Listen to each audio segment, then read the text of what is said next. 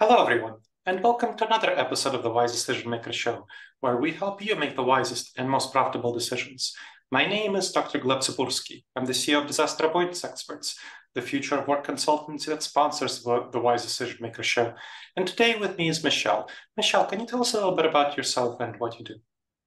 Yes, glad to be here with you today. My name is Michelle Marshall. I'm the head of Diversity, Equity, and Inclusion for PUMA North America, where I oversee all the DE&I strategy and planning for PUMA North America, as well as oversee our social justice platform. And you've been observing how organizations have been pursuing diversity, equity, and inclusion strategies. What have you been seeing them doing right, and what have you been seeing them doing wrong? Well, every organization is different on their journey. So, in terms of the things that organizations are getting right, I think any organization that's engaging with their employees and making sure they have a voice in the planning and building of their strategies is always the right start, because they're the ones who's experiencing the things that's going on in the culture. And it's always good to engage employees. And it's always good to just hear what your consumers are saying as well, because there are very key stakeholders externally that we should definitely be listening to and leveraging those insights from to make sure we're putting our best foot forward as an organization. In terms of what organizations are getting wrong, I can't say if an organization is getting it wrong because, like I said, everyone is different on their journey. But one thing I think organizations need to be conscious of is if they're going to concentrate on increasing representation, ensure that you have set the right tone in your culture first, because you can hire all the diverse talent you want to hire, but if they're coming into a culture that is not welcoming, if they're coming into a culture where there's no community set for them, then you're going to you're going to see the rotating door when it comes to retention. It's going to be very difficult to retain those employees. The other thing I think there are some opportunities for organization is just be more consistent with your messaging and your communication on what it is that you're trying to accomplish.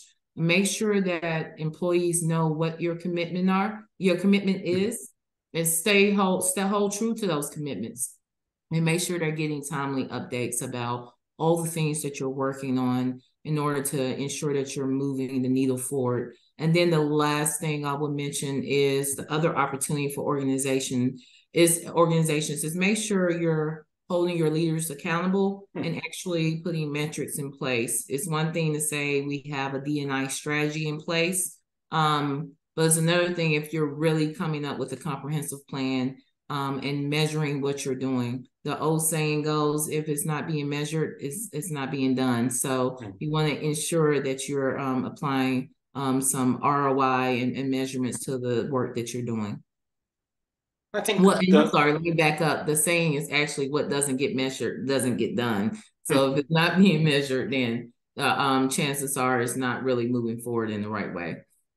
That makes sense. Now, I want to touch on the issue of leadership, because what I often see in helping clients figure out their future work strategies, and including diversity, equity, inclusion, is that the top level leadership is not getting measured on diversity, equity, and inclusion criteria.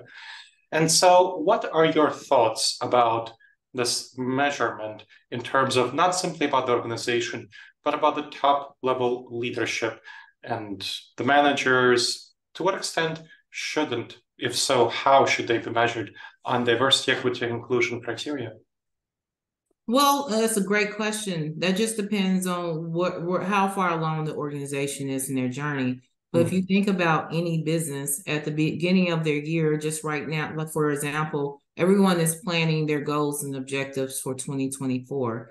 And that is with any business. So they should be doing the same thing with their goals around diversity, equity, and inclusion, because oftentimes leaders, they have so many things they have to focus on. And of course, they're focused on the objectives and the goals that they are being held accountable for from their senior leaders and from their board of directors. So it's the same thing with DE&I. As we go into our years, year over year, it's important to really drive home to senior leaders that these are our big rocks and the things we really want to focus on from a D&I standpoint for the following year, just to keep them accountable so you can measure that and continuously ensure that they are reporting out on what they're doing in relation to the objective that has been set.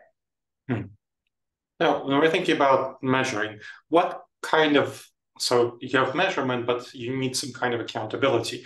What are the right kinds of accountability for leaders to make sure that DEI objectives are met? What do you do when they don't meet these objectives? How important should they be? How do you think about this issue? So when it comes to D&I goals, you definitely have to be careful. You want to make sure that they're legal and you're not giving quotas. So when I talk about measurements, I talk about things like, how do we bring leaders along when it comes to engagement from a D&I events and standpoint? Are they actively participating in employee resource group events? Are they attending those events? Are they members of employee resource group events? Since they're a senior leader, if there's an opportunity, are they signing up to become an executive sponsor to be an active leader and advisor to the employee resource groups? When you talk about things like leadership and development, are they actively participating in those trainings around D&I when it comes to unconscious bias and microaggressions? For example, PUMA rolled out an inclusive leadership track this year, which was a 6-part series with different engagements and trainings, specifically speaking to leaders on how do you become a more inclusive leader, and if you're going to become a more inclusive leader, what is the language and the behaviors you should be displaying to ensure that you're building a culture that is psychologically safe for your employees, and also ensuring that they have a sense of belonging as they come to work every day. Now, I'm curious, so we've talked about a number of things. You haven't mentioned mentoring and sponsorship yet, and I want to talk a little bit about that, because when I established mentoring and sponsorship programs in companies and I helped them figure that out, I really focused specifically on minority groups, on underrepresented voices, because a big challenge for people who belong to underrepresented groups is a lack of mentorship and sponsorship from senior folks. So I'm curious, how do you address that gap in mentorship and sponsorship for people from underrepresented groups? For sure. So typically when you look at the research, diverse groups are usually over-mentored and under-sponsored. And just for the difference in that, oftentimes you can easily get a mentor, someone that give you guidance around your career. But those sponsors are those leaders that are saying your names in rooms that you're not in. Yeah. It's advocating for you for big projects. It's advocating for you for promotions.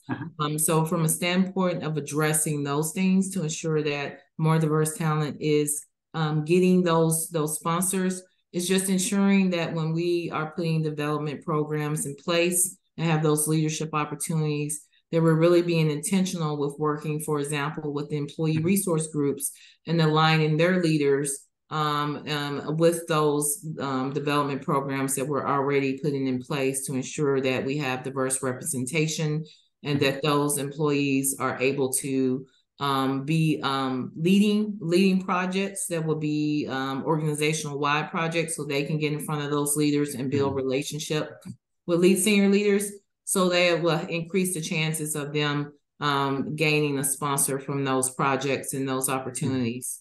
I think the other piece of that is just being very intentional about figuring out ways to put senior leaders in front of employees, making sure they're able to have those conversations. I know this is something we're early on and haven't rolled out yet, but figuring out how to have more listening sessions and skip level meetings so leaders can hear from employees across the organizations and not just their direct reports.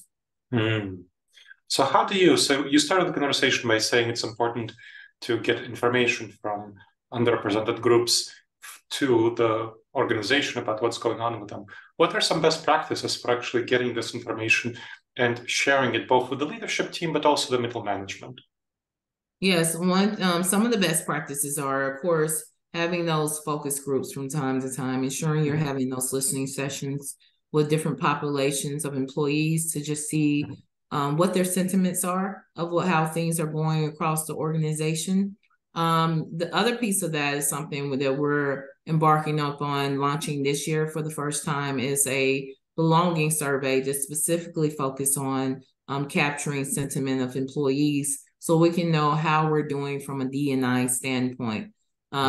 We may think we're doing a great job and we have all the great events and the initiatives in place, but employees are going to really tell us what they feel, and we want to know what they feel and where we should be investing more resources to ensure that we're truly doing what we need to do to ensure that employees have the support that they need. One thing I haven't heard you mention, and I've seen this done elsewhere, and I'm curious about your thoughts on this, is particularly doing both stay interviews and exit interviews with members of underrepresented groups. So exit interviews are sometimes done, but really focusing on listening to their voices as they're exiting because they might be more frank. And also stay interviews. So interviews where managers talk with their employees about their career goals and what they can do to support their career goals, with the intention of retaining these employees and making sure that these employees see a long-term career in the organization. I'm curious about your perspective on both of those types of interviews. Yes, for sure. So in terms of exit interviews, I actually had a meeting this morning and discussed what we are working on building out our questions in terms, because we have DE&I questions incorporated into our exit interviews, but those questions can be more robust because as talent leave, usually that's the only time we're capturing their sentiment and the experiences that they had. I mentioned the inclusive leadership track earlier. Our last session that we had was on stay interviews because the goal is for us to roll that out in the future so we can have those conversations and we can ensure that we know what's happening with employees before they exit. So we can find ways to retain them, find ways to better support them, and make sure they understand, because oftentimes we take for granted that employees know all the great things and development opportunities that the organization is doing, but sometimes they don't know. And sometimes it's just as simple as having a conversation about the resources that's available and the development opportunities that employees can tap into. So yes, exit and stay interviews. Exit interviews is something that we're currently doing, and stay interviews are something that we're working to incorporate in the very near future, because we want to ensure that we're capturing the employee sentiment in real time and not waiting when they leave the organization. Excellent. And as we finish up, can you tell us a little bit about some of the things that you're excited about PUMA doing in this area in the next couple of years? In terms of the DEI programs in general. For sure. Really excited because I don't know if you know this, I was PUMA's first diversity leader, and just watching us build from the ground up over the past almost 3 years has been definitely been a great journey. Just the things that we've done in our culture from such a short amount of time, in terms of how we've went from one ERG to now having 4 employee resource groups in the diversity council, in terms of how we're showing up from the standpoint of being intentional about our leadership and development programs, figuring out how we can better support our employees. Even the things we're doing in the community, from being intentional about how we're investing in the community, making sure we're supporting marginalized groups, ensuring that we're rolling out programming and supporting the community where we can measure the impact year over year. One of the things that we recently rolled out that I'm really excited about is we rolled out a partnership with Clark Atlanta University, which is a HBCU. And the reason for that is because we're really focused on increasing the representation just across the entire organization and all of our functions. So we intentionally partner with Clark Atlanta to ensure that we can expose and build access and awareness with the art and fashion and the business students around all the exciting roles in our industry. Oftentimes students, when they're coming up, they don't get all this information that they can work in fashion or the sneaker industry or the music industry or entertainment industry. They sometimes think those things are far removed, or they have to move to New York to work in those roles, or somewhere like Paris or LA. So we really want to make sure they know about all those great opportunities to work within our industry. And we're being really intentional about how we show up from a standpoint of how we're pipelining for diverse talent and the programs we're rolling out. So we're engaging with members of the diverse organizations that we partner with year round. The other thing I'm really excited about is just the things that we're doing to ensure that we're being organic and authentic when it comes to our marketplace, how we're being intentional when it comes to our product line releases and our marketing campaigns. One thing that we did in recent years, we have a group of employees, Black employees who came together and they wanted to start telling their own stories versus the organization coming up with the Black History Month stories. So this group, We Are Legends, came together, and so we really work with that group, and they tell different stories around Black culture year over year. And more than that, when the group came together, they said we want to also make sure we're activating the next generation of talent. So we're really leveraging that group to help mentor and provide career prep to the next generation of diverse talent as well. And just some of the other things that we're doing, we're just continuously looking at our processes and ensuring that we're removing biases from our various processes. We've always done for the last few years, we've ensured that we had a process in place to ensure pay equity, to make sure that we're auditing and making sure that we're being fair when it comes to pay, from a race and gender standpoint.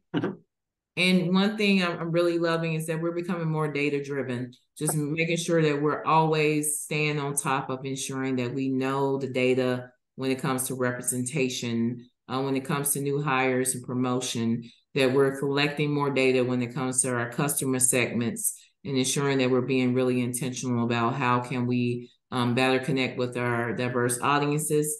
And from the standpoint and internally, how can we not only recruit, but also retain diverse talent. Excellent. This sounds really exciting. Thank you so much for sharing your expertise, Michelle. No worries. Thank you. And thank you to the audience for checking out another episode of the Wise Decision Maker Show. Please make sure to subscribe wherever you checked out the show and leave a review. It helps others discover the show and it helps us improve the show. All right, everyone. I look forward to seeing you in the next episode of the Wise Decision Maker Show. And in the meantime, the wisest and most profitable decisions to you, my friends.